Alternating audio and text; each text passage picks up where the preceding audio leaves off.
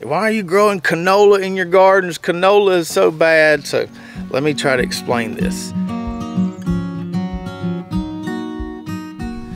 What's up, Lazy Dog fam? Hope all y'all are having a phenomenal day. It is Wednesday, September 27th here in South Georgia.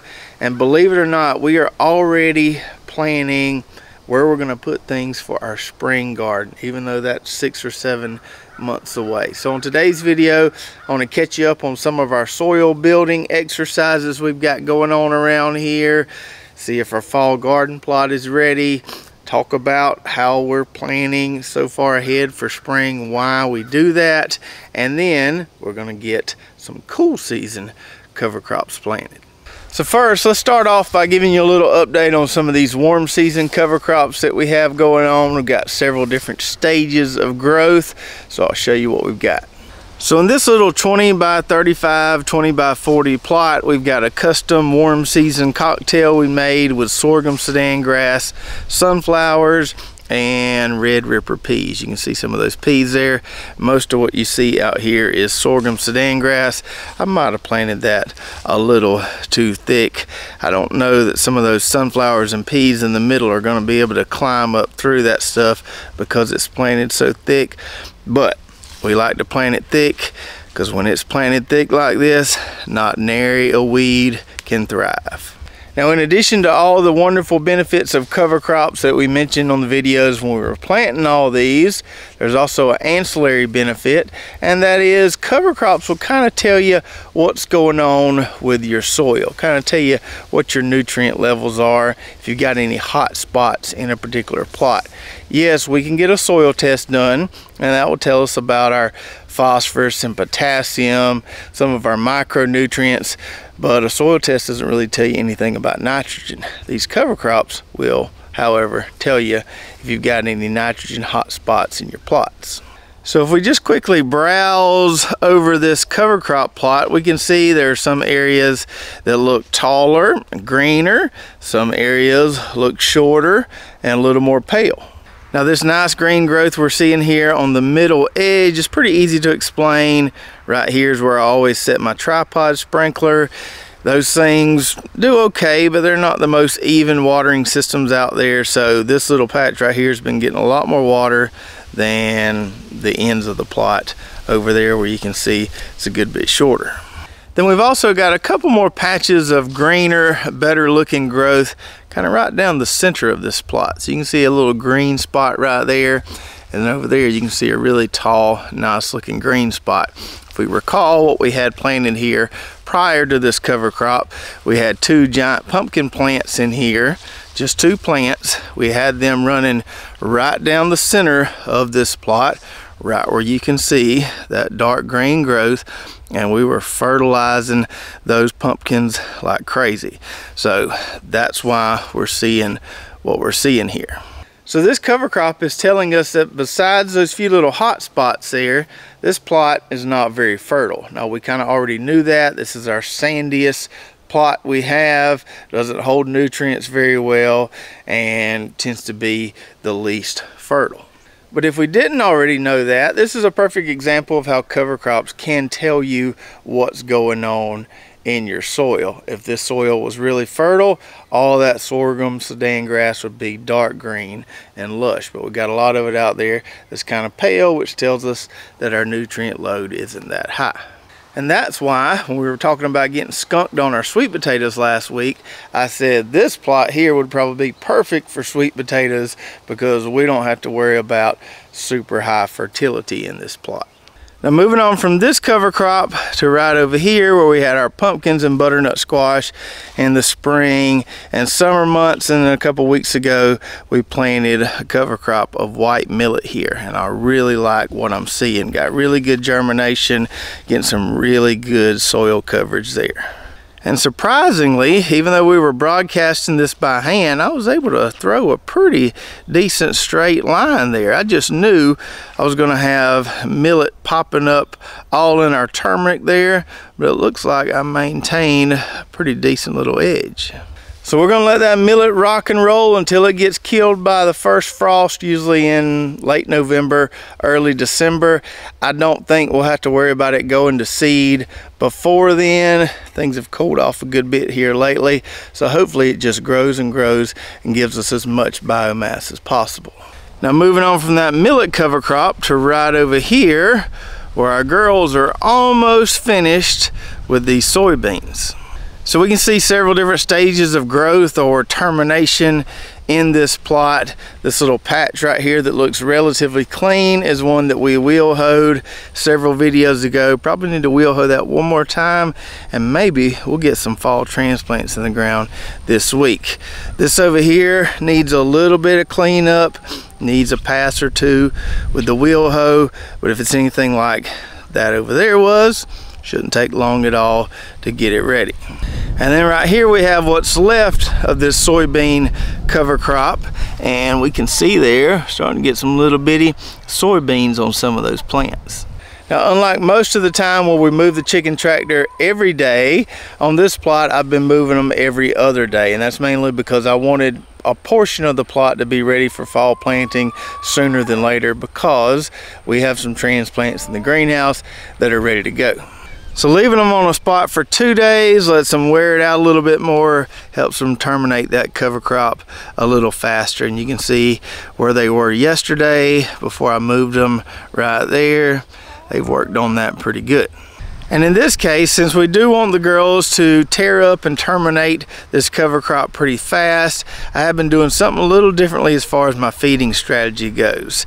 So when I move them to a new spot like we did yesterday, they get put on, you know, lush spot of soybeans like we see right here. They eat those soybean leaves, eat those soybeans, and then the second day, so this afternoon, I'll come out here with not a lot, about a mason jar full of layer pellets, and I'll just throw it all around inside that chicken tractor there on the ground. And what that does is encourages them to kind of scratch around a little more, and it helps terminate that cover crop a little bit faster. So we don't always feed them with layer pellets when they're grazing like this, because I wanted this plot ready faster. I gave them a little bit, or have been given a little bit, to encourage a little more tillage by the girls. So in a couple more days, they'll turn the corner there, come back down this last little lane, and they'll be done with this plot in about 10 days. Once they're done here, I think we'll take them right over there to those sweet potatoes. So this is that patch of Orleans sweet potatoes that we got skunked on. We showed y'all that last week. We had a lot of people suggesting that I just leave them here a little longer and see if they eventually size up and get unstringy. So I figured we'd give them at least a week or so to do that. We'll check them again, but I don't think they're going to get any better. That's why I'm going to turn the chickens loose in here. Still have those cowpeas over there. We'll be waiting on those to produce, but while we're waiting on that, might as well let the chickens tear up these sweet potato leaves here. By the time they're done working on this, those peas may be done, and we can let the chickens kind of work over the rest of this plot. That way we get some nice even fertilizer distribution. So this plot's already pretty fertile, but it's about to get even more fertile if we graze those sweet potatoes with the chicken tractor. And I think that's why this plot is going to be the perfect spot for our sweet corn next spring. So I do like to try to plan ahead with my grazing and my cover crop systems and all that, and think about where I'm going to put stuff next spring. If I'm planting something that's fairly demanding like sweet corn, I'd rather plant that in a spot or a plot that has been grazed versus one that hasn't. Got a nice fertile plot here, going to get even more fertile, and it'll be perfect for sweet corn. So the plan is, whenever the chickens finish on the soybeans, they're going to go over there to those sweet potatoes. We'll eventually let them work over that entire plot, get some nice even fertilizer distribution. Then I want them to graze this plot. Obviously there's nothing there to graze right now. That's why we got to get something planted today. So October is a great time to plant cool season cover crops here in South Georgia. We're not quite in October yet, but we're close enough. And like I said earlier, it's pretty cool this week, so I think we'll be okay.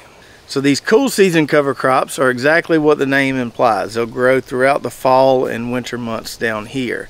They can tolerate a light frost. Sometimes if we get a really hard freeze, it may knock them back a little bit, but they usually recover and keep growing. So last year we planted a couple different cool season cover crop mixes from green cover seed, and the one I liked the most was called the overwintering mix. It had rye, wheat or barley, can't remember which one, clover, vetch, peas, and rapeseed in it. And it was a pretty good mix. It grew well for us. The chickens really liked grazing it. Didn't have to feed them any layer pellets while they were grazing that stuff. But for my liking, it had a little too much rye and wheat or barley in it, which the chickens don't eat as well. And that rye can be a lot harder to terminate than some of the other components of that mix. As a result, this year, we're going to kind of make our own overwintering mix. We're going to exclude the rye, wheat / barley kind of cover crops. So I've got a box here with some different things to make our own mix. Let's see what we got. Right here we've got our rapeseed. I think I got 5 pounds of that. Here we've got our hairy vetch, Winter Warrior hairy vetch. And this is our clover, Frosty Berseem clover. It's a great clover. I've grown that one before. And then lastly, we've got our Austrian winter peas. So the vetch, the winter peas, and the clover are all nitrogen fixers, which means they'll fix atmospheric nitrogen, add it to the soil. The vetch and the winter peas don't grow back quite as well after grazing compared to the clover, but they're still nice components to have in the mix.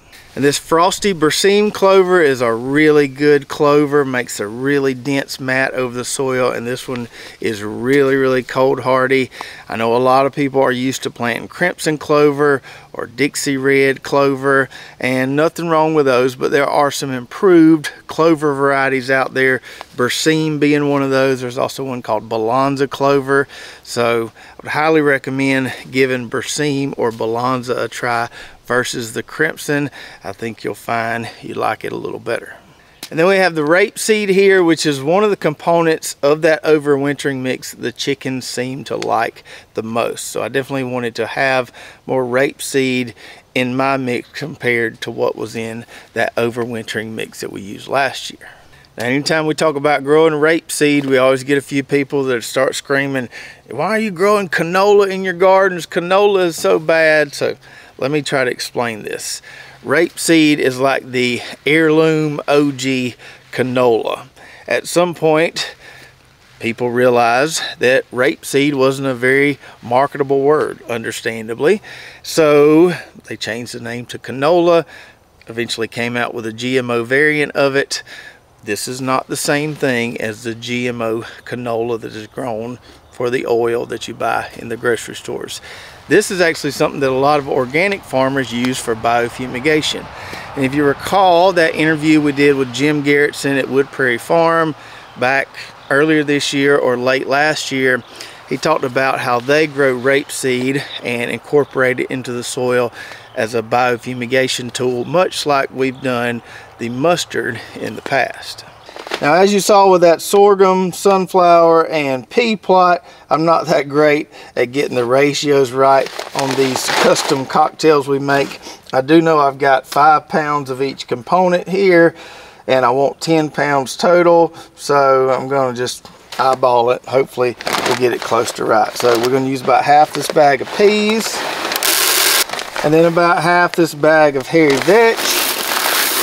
And then for the rapeseed and the clover, the seeds are a lot smaller, so I don't think we need half a bag. May just go about, I don't know, a quarter or a third of the bag.